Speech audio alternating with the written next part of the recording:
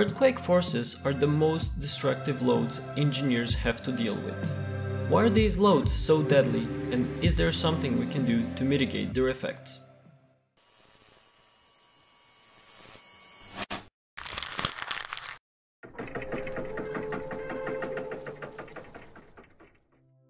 The destructive power of earthquakes has been demonstrated many times over the last centuries.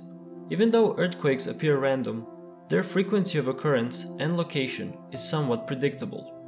Our understanding of tectonic plates, geological features, and empirical data enabled engineers and geoscientists to create seismic hazard assessment maps that predict these events.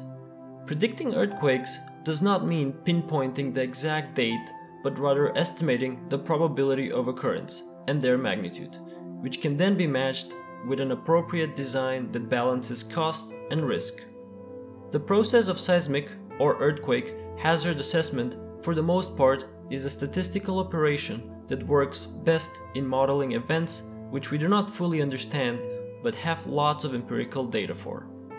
To actually understand why the seismic forces are so destructive, we would have to understand the main forces that a structure is exposed to during its life.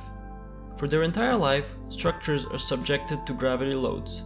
Gravity loads consist of any mass that is accelerated by gravity and pushes vertically down on the structure. These masses can be the mass of the building material itself, accumulated snow, or human actions. Engineers have become very good at dealing with gravity loads.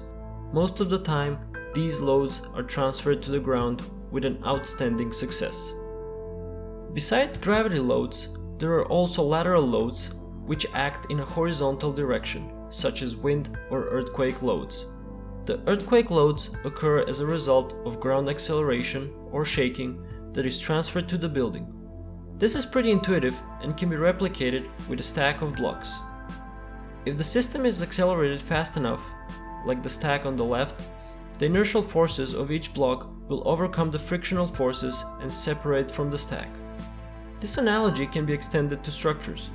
Although structures are flexible and do not displace rigidly, but rather deform internally.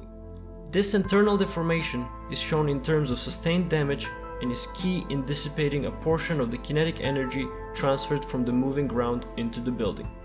But the reason why damage occurs in the first place can be traced back to Newton's second law. Any accelerated mass requires that same amount of force to be restrained.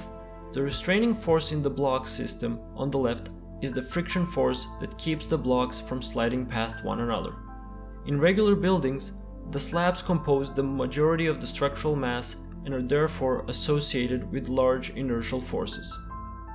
The force keeping the mass restrained comes from the structural members such as columns, walls, or bracings that try to oppose this motion. Since the structural members at the base have to resist the inertial force of the entire mass above them, usually the structural damage is concentrated around this area of the building. This damage can be seen on the picture on the left, which shows the damage caused to the Henshin viaduct during the Kobe earthquake. In this case, the viaduct was too massive, producing huge base forces that the columns could not support. Similar scenario occurred with the Cypress Street viaduct during the Loma Prieta earthquake. However, it is worth noting that fully restraining a structure against earthquake loads without sustaining damage is a very costly and impractical approach due to the enormous magnitude of these loads. The estimated peak ground acceleration for some places in California is as high as 1 g. If the structure was perfectly rigid during an earthquake with a peak ground acceleration of 1 g, the structure would undergo base forces as if it was built horizontally outwards from a cliff. Obviously, such structure is not feasible. No material can withstand such forces. Because earthquakes shift direction rapidly, they do not sustain high accelerations for long periods. Therefore, structures that have long periods tend to be exposed to smaller loads. In other words, moving out of sync with the earthquake would help the structure by cancelling out some of the motion. This can be seen on the so-called spectral acceleration plots. I won't go into detail how these plots are developed, but it is clear that for longer periods of vibration, the acceleration is significantly reduced. period of vibration is the time that it takes the structure to complete one full oscillation.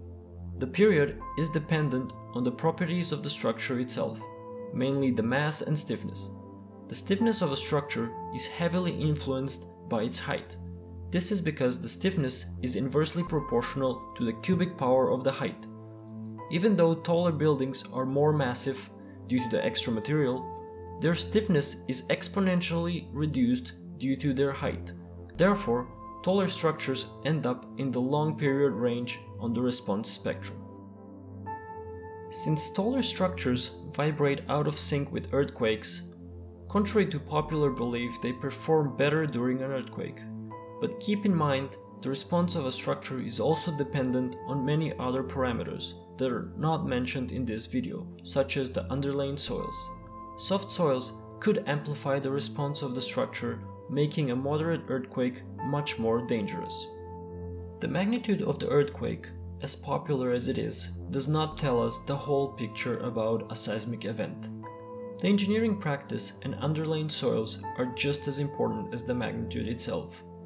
For example, the Loma Prieta earthquake of 1989 with a magnitude of 6.9 resulted in 63 casualties.